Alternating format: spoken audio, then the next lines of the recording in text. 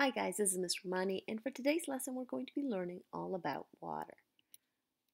It seems that whenever something of importance happens in our world nowadays, Google will commemorate it with a special logo.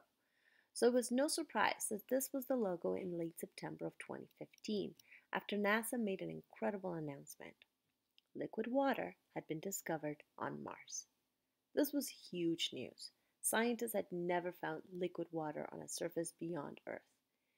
And liquid water meant the possibility of life outside our planet. But why? Well, mostly because life on our planet cannot exist without water. So that's what we're going to focus on today. The properties that make water unique and important for life on Earth. And it cannot be overstated. Nothing on our planet could survive without water.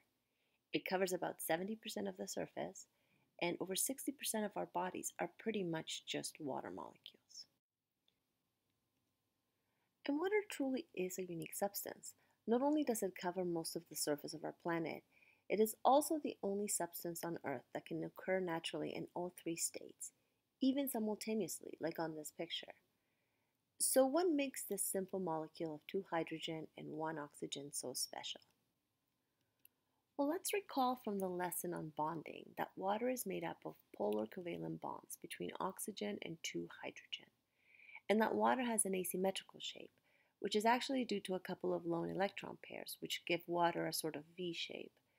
So it is the combination of the shape of the water molecule and the unequal distribution of charge that makes the oxygen of the molecule slightly negative and the hydrogen end of the molecule slightly positive. So water's unique properties just boil down to polarity and hydrogen bonding. Pretty much all of the properties of water we will explore in this lesson occur because water is a polar molecule, and also because it can hydrogen bond with other polar molecules and with itself. More specifically, each water molecule can actually form 4 hydrogen bonds with other water molecules. One of the cool properties that results from these hydrogen bonds is called cohesion. Cohesion is just basically the attraction of a molecule to other molecules of the same substance. But water in particular has the highest cohesion of any nonmetal substance because of its ability to form strong hydrogen bonds with other water molecules. This cohesion can be seen when you look at a drop of water. You can see how the water molecules are sort of sticking together. Try this at home. Fill up a glass of water and then keep adding more water to the glass until the water level surpasses that of the glass that's holding it in. You will notice that the water will hold on to itself and will not spill out of the glass. This is cohesion at work. Well, cohesion and something called surface tension. Surface tension could be defined as the property of the surface of a liquid that allows it to resist an external force, in this case gravity, due to the cohesive nature of the water molecules. Without gravity, then cohesion and surface tension can actually do some pretty neat things. One of my favorite things about the current space program is when the astronauts on the space station send videos back to Earth demonstrating some of the cool things that can be observed without gravity. And the powerful cohesion and surface tension of water become very apparent when gravity is removed.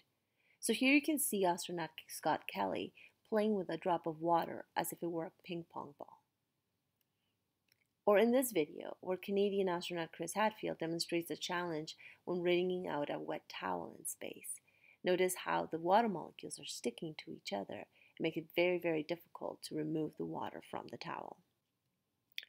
And so it's this high surface tension of water that allows some insects to essentially walk on water. Surface tension due to hydrogen bonding creates a thin film on the surface of the water that gives enough resistance for these insects and at least one species of lizard to walk on. And of course, water doesn't just stick to other water molecules. It can also stick to other surfaces. Take this spider's web or this stem, for example. Once again, the polar nature of water allows for the ability of water to not just hydrogen bond, but to also form any type of dipole-to-dipole attraction to other polar substances. This property of water is called adhesion. So adhesion and cohesion are similar properties of water, and they often occur simultaneously when water is found in a polar container or on a polar surface. Adhesion along with cohesion is responsible for a property of water called capillary action. This refers to water's ability to defy gravity and climb up a narrow tube. Thanks to adhesion, the water molecules are attracted to the molecules in the tube. But as the water molecules adhere to the tube, other water molecules are drawn in by cohesion, following those fellow water molecules. The surface tension created causes the water to climb up the tube, and it will continue to climb until eventually gravity, pulling down on the weight of the water, overpowers the surface tension. So the narrower the tube, the further up the water can climb. And that is because the smaller diameter tubes have more relative surface area inside the tube, which allows capillary action to pull the water up higher than in the larger diameter tubes. And capillary action is not just about tubes. Water climbing up any polar surface is an example of capillary action. So the next time you clean up a spill with a paper towel, pay attention and see if you can witness capillary action at work. Or at the very least, just clean up the spill. Can't hurt to help out. So adhesion and cohesion work together to keep water moving up the narrow xylem tubes inside plants. Have you ever wondered how water can move from the soil up to the leaves of a very tall tree? I mean, you probably know that trees can absorb water, but how do they do that? Especially when that water has to move extremely large distances against gravity. This is where adhesion, cohesion, and capillary action play a role. Adhesion causes the water molecules to cling to the inside of the xylem tubes through which they are traveling. At the same time, cohesion between the water molecules causes a long unbroken chain of water to form inside the xylem. So both adhesion and cohesion then produce capillary action and move the water up the xylem. But none of these activities would be able to move water so high up a tree if the movement wasn't also aided by a process called transpiration. Transpiration is basically evaporation of water from the leaves of a tree into the air. Basically tree sweat. You may think that most of the water that a tree absorbs will be used by the tree to survive or for photosynthesis, but you'd be wrong. Transpiration rates may vary between species or depending on the time of day or the temperature, but in general, trees transpire way more water than they use. So what happens is that the leaf pores, where water evaporates, the evaporating water is pulling the chain of water molecules out of the xylem. And cohesion between water molecules means that the chain of water molecules will be pulling new water molecules all the way down at the roots. So that's how trees can move water from the roots all the way to the top of a leaf. And this is a great example of how without the properties of water, life on Earth could not exist. Trees and other plants are, after all, one of the main producers of nutrients and oxygen on Earth. The next unique property of water we will explore is density, and this can be summarized with a couple of words. Ice floats. You're probably very much aware that ice floats, but if you take a moment to think about it, ice shouldn't float, at least not in a glass of liquid water. Ice is peculiar for a solid because it is less dense than its liquid form. In grade 9 science and probably sometime in elementary school, you learned that matter is made of particles, and that in solids, these particles have the least energy and gather close together, and that the energy and distance between particles increases as a solid becomes a liquid, and then a gas. So this means that solid water should be more dense than liquid water, and should therefore sink in a container of liquid water. So why does ice float? It's all about hydrogen bonding.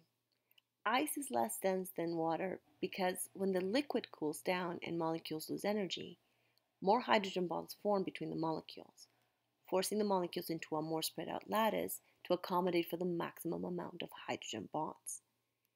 In liquid water, the hydrogen bonds break and reform as the water molecules move around. Once the ice forms, the hydrogen bonds are more stable and stay in place, which then cause the molecules to spread out a bit more and take up more space than they did in a liquid.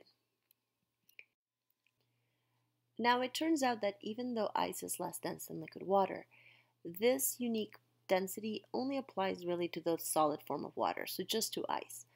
Warm water is, as you would expect, less dense than cold water. Water is actually at its most dense at 4 degrees Celsius. Here's the thing. The density of ice means that even when it's really cold, natural bodies of water like a large lake or a pond or an ocean will freeze from the top down. If frozen water was denser than its liquid form, that would mean that ice would sink. Ponds and lakes and oceans would freeze from the bottom up, killing any life within it. As it is, when ice floats, it insulates the water below the surface, preventing lakes and oceans from fully freezing solid and protecting the aquatic life that can survive right under the ice, like this little fish right here.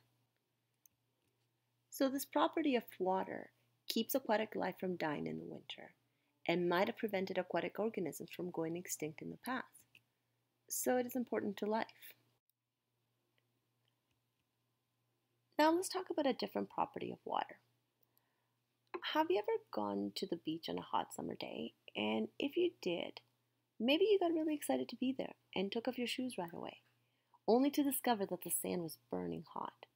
However, if you ran to the water, you could cool off your feet. But why is that?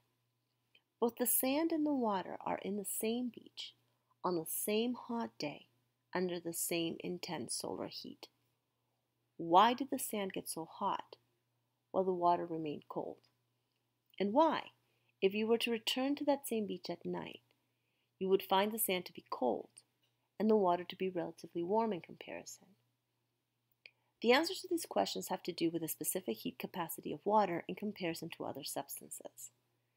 Heat capacity refers to how much heat needs to be added to a substance in order to raise its temperature.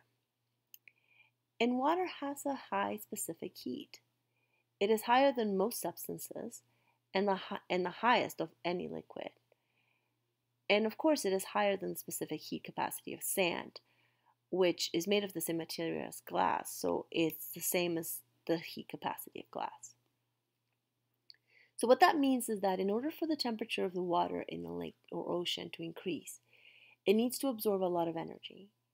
And similarly, water will hold onto that energy much longer and will not get colder until large amounts of energy are released. The same is not true of many other materials, especially metals. They get hot super fast because they don't need to absorb that much energy to increase their temperature. So what causes water to have such a high specific heat capacity then? Hydrogen bonding, of course. Water's high specific heat capacity is actually caused by hydrogen bonding between water molecules. When water absorbs heat, the hydrogen bonds between molecules are broken, and that allows water to move freely. But it takes heat or energy that gets absorbed by those hydrogen bonds for the bonds to be broken. When the temperature of water decreases, on the other hand, the hydrogen bonds are formed and release a considerable amount of energy when they do so. So water can absorb a large amount of heat without changing its temperature very much. And this allows the oceans, that happen to cover more than 70% of the Earth's surface, to absorb excess heat and moderate the planet's temperature, keeping the planet at just the right temperature for life to exist. In a smaller scale, the water in our blood helps us regulate our body temperature. And a related property is the specific heat of vaporization of water, which basically means that because of the energy required to break hydrogen bonds, it takes a lot of energy to change water from a liquid to a gas. This cool property of water, pun intended, is what allows us to cool down when we sweat. When we sweat, the heat from our skin is absorbed by the water molecules on the skin and is used to break the hydrogen bonds as the water molecules evaporate away. The water molecules that escape away as a gas take the energy with them, cooling off our bodies and keeping us alive in the heat. And finally, let's talk about water's ability to dissolve things. Water is a good solvent. So good that I actually named this lesson, Water, Life's Solvent. So you know what? No, water is not a good solvent. Water is a great solvent. It is often called the universal solvent because there is no better solvent on earth than water. What makes water such a great solvent? Well, unsurprisingly, it's the polar nature of water and its ability to attract other polar and charged substances. And because living things are made mostly of water, this universal solvent is able to dissolve most nutrients, gases, hormones, proteins, and other important molecules in living cells. So, water is important for life on Earth because it is such a great solvent. Now, as much as water is called Earth's universal solvent, I want to make one thing clear. We need to understand that this doesn't mean that it can dissolve every substance. Water can only dissolve polar or charged substances. Non-polar molecules like fats or oils are not dissolved in water. And as you may recall, we call substances that can be dissolved in water hydrophilic and substances that cannot be dissolved in water hydrophobic. So I hope that after today's lesson, you can appreciate water a little bit more than you did before. It really is an amazing substance without which life on Earth as we know it cannot possibly exist. And that's it for this lesson. Don't forget to complete your lesson quiz, and I will talk to you soon.